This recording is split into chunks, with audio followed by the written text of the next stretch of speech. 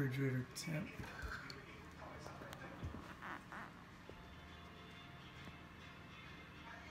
$37.8.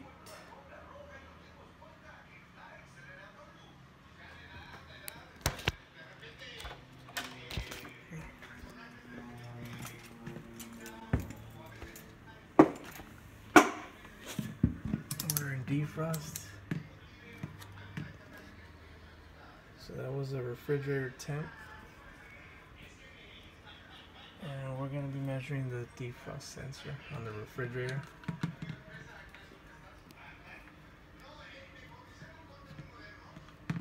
Here we got 3.135 volts DC. We have a little chart here. Your voltage is up to the right.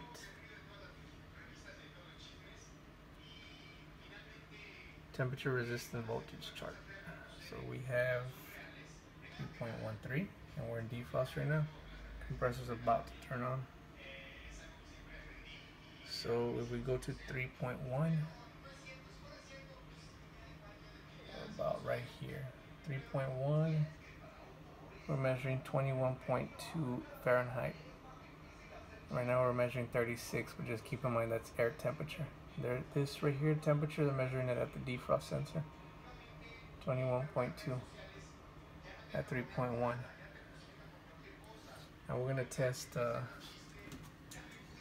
CN30 from a ground. See, I can focus here.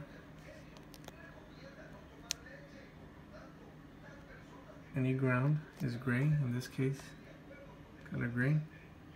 And then CN30, our sensor for the defrost in the refrigerator, is a sky blue. Sky blue. And we're currently in defrost. 3.148. You were with me. Compressor just kicked on. Got power to the inverter. And our compressor is running right now, and we're still measuring off the defrost sensor. 3.186. You can see it. It's rising. It's a negative temperature coefficient. So it's gonna rise. So it more or less, the defrost stopped about 3.1, and then the compressor cut on about 3.1. So we convert that 3.1, we were at 21 degrees Fahrenheit when defrost finished. You with me? So 21.2 Fahrenheit at 3.1. The coil's still cold, 21.2 degrees Fahrenheit according to this. So what we can do in this programming, this is your MICOM or your EEPROM. And if you notice, this is monitoring sensor checkpoint, humidity sensor, freezer defrost sensor, fresh food sensor, all the sensors communicating with that user interface in the front. So we can extend the defrost.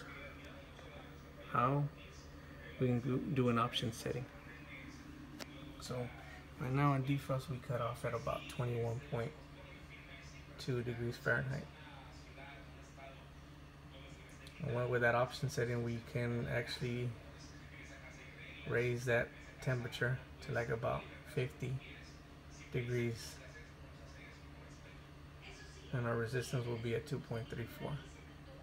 This is a new option that you can do, and it'll extend your defrost time a little bit longer, and you'll avoid those freeze ups, those ice ups in the back of your panel.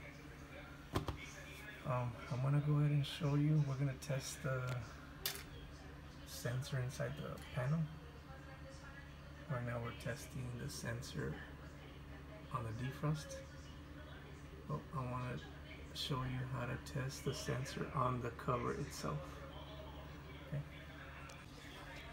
Okay, now we're testing the voltage DC for that fresh food sensor.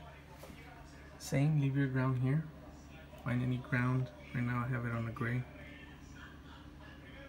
Trying to focus, sorry about that. My camera's not the best, so this video's not gonna come out quite as good, but just pay attention to what I'm telling and not so much the video quality. Okay, so this is just done on the fly, just live. So I have no time to set up any special camera equipment. This is real life here. So our fresh food sensor is this white wire on CN30.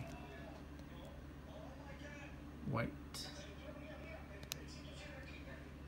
And we're pulling 2.7 volts DC.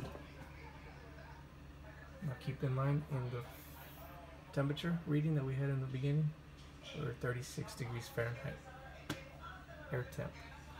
So let's convert to see if that chart is right. 2.7, 2.6, 2.7, we're about 37 degrees. So that's plus or minus 5 degrees. So it's dead on. If you notice, this is your voltage, the one on the right. In this chart, I'll try to put it up on a screenshot. That's your voltage, your resistance, and your temperature. Right now, 2.7. Right here, 2.7. We're 37 degrees Fahrenheit. So the higher the resistance, the lower the temperature. The lower the resistance, the higher the temperature. It's a negative temperature coefficient. So we're accurate on this sensor on that cover, the assembly cover. And I'm going to show you what assembly cover we're talking about and what we're reading here. This is your assembly cover. Back panel. And you have a sensor right in here. That's what we're reading right now.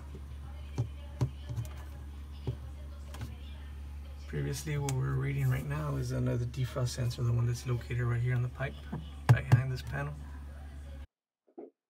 And here I'm logging onto the GSPN website for Samsung.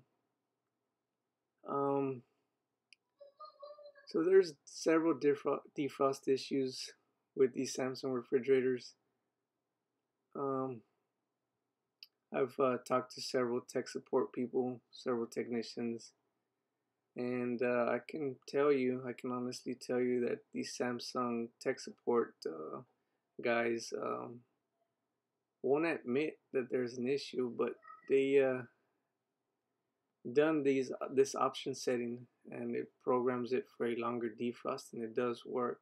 There's about 2 tech support guys from Samsung that I talked to. I tried it, and ever since I tried it on these 2016 models, it's been working for me. Just keep in mind the newer Samsung refrigerators are coming out with a new control board and a new programming. Although we don't have much information, Koreans are real secretive as far as putting out this type of information. All they do is tell us they came out with this new main board to relieve the issues on the frosting of your ice makers. There's several kits that have come up, and we cross-reference them with the serial number, and with that we'll get a kit. And with that kit comes with an ice maker, comes with a new main board, and a new drain tube for your ice maker. And just keep in mind, this main board's tied into all the sensors. And I'm talking to the people that have worked on these type of units. They've seen them. They've done basically every single type of upgrade that there is. A cover, the sensor, the drain tubes, and right here what we're looking at is the sensors are saying that on the left side here is the wrong position. Also they talk about here cleaning out the drain pan, the drain tubes with a trombone cleaner. This is a drain leakage part number that goes in the back of your unit so it can drain properly. Drain clip. This all started back in 2015, maybe even before, and so it's been an ongoing issue. This is right here, units produced from January 2013, so it goes back as far as January 2013. So they've had this issue. I'm saying that it works, this programming. I'm just telling you that it's kind of a relief. If you had any issues, it's worth a try. And it pretty much is kind of like the last step on these older models. Try to bring it up to a better defrost. Try to make your unit work. I know these units are like $2,000 and people don't have that kind of money to spend. So hopefully maybe this option that I'll show you on another video can save you guys some money. So. And right here, what I'm doing is going through the website, the manual, and it's telling us the temperature chart that we saw in the video. This is the temperature chart that Samsung uses. Reads Fahrenheit voltage and resistance off that sensor. This is the main chart that they use. That's pretty much it. In the next video, I'll show you how to do that programming, and I'll try to make it as soon as possible. Thank you guys. You have a good day.